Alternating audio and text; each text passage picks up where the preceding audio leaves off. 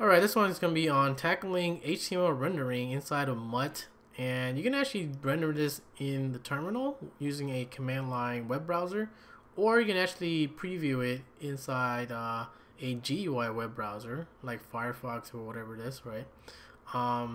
Real easy here. So I'm giving you an example. Now some of this you can get away with because you can actually read the text, but some of them you can't. Let me give you an example here. Let's say this first one here, this one is from Slick Deals, whatever. If I hit space here, I can read it. So this is the message or whatever it is they're sending us.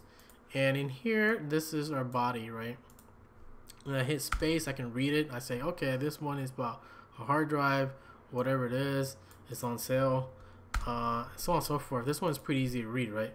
So we don't need to, deal with that one. But let's say this other one with, what's that, IFTTT action here. If I hit space, you can see that it's kind of hard to read. They give me this image which I can't see, and as long as link, it's all the matrix for me, right? So what you can do is quit out of that, and if you go on that message, so this one is the Walmart PS4 whatever. I hit V, and in here they give you a list of, I guess, files. So they have this one in plain text. This is the one we read earlier. So if you go inside it, this is the shit that we read earlier, right? We can't really see it really well, but let's quit out of that and go down to where it says text and HTML here, /HTML. You go inside it, you see now it renders it in HTML using our command line web browser here, right? It outputs it, well, it will look at the HTML and it'll render it in the command line using our web browser, right? And you can see that it looks cleaner than the first one that we saw. And you know what it says. It says, here's the link to this deal or whatever it is, and so on and so forth, right?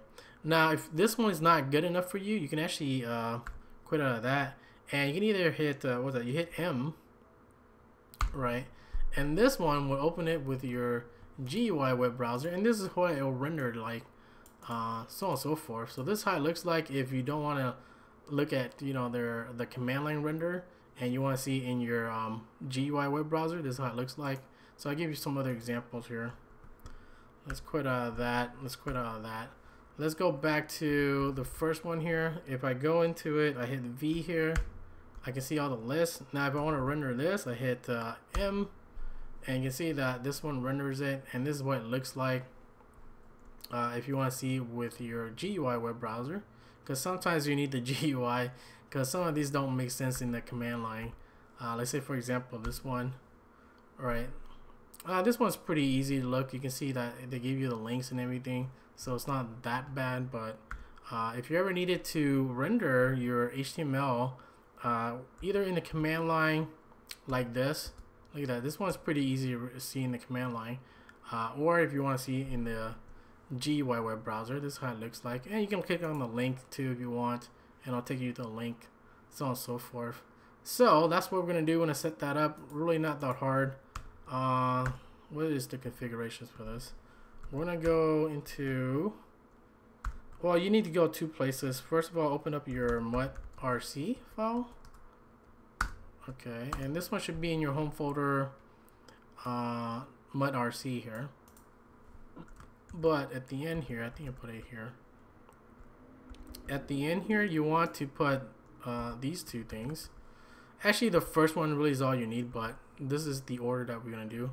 So this one will tell us that automatically render, HTML from the command line using your command line web browser. And this one is the alternative order. So we want plain text to be first, and then RTF for rich text to be second, and then HTML to be the last. And an alternative, if you don't want to use M, you can always bind it to enter, or in this case return it, and then that will view your mail. All right. Also, I wrote this up if you forgot, but basically you hit V on the email that you want, and then you go down to HTML, and then you hit M, and that will open up with your GUI web browser. Okay, that's it for that. So that's what you do in your Mutt RC. And also you gotta go into this other one, which is called MailCap, and it's just in your home folder / what was that, / well, no, not dot slash, I mean squiggly line slash dot mail cap here. All right, and in here all you gotta do is put these two codes in there. Now I don't know how you want to do it, but if you want to put it, you know, the exact web browser you're using, like Chromium for the GUI and W3M for your, what was that, your command line web browser, it's up to you. You can replace this with Firefox, whatever you want. This one is your command line. You can use W3M or elinks or what was it? I don't know, links or whatever other web browser from the command line, you can use that. Now, if you already set those variables up in your bash RC or ZSHRC, however you exported it, you can use just your, you know, your variable for your browser. So this is my variable for my GUI browser, which is basically using Chromium, and this is my variable for my command line web browser, which is basically using W3M. So, however you want to do it, but this is the code if you want to do that. And that's really all you need, and you're good to go. You can actually, you know, read HTML stuff from the command line, and sometimes, you know, on those rare occasions, hopefully, you can actually export it or basically preview it in a GUI web browser. Anyways, that's it for the Mutt and HTML rendering. That's it for this one.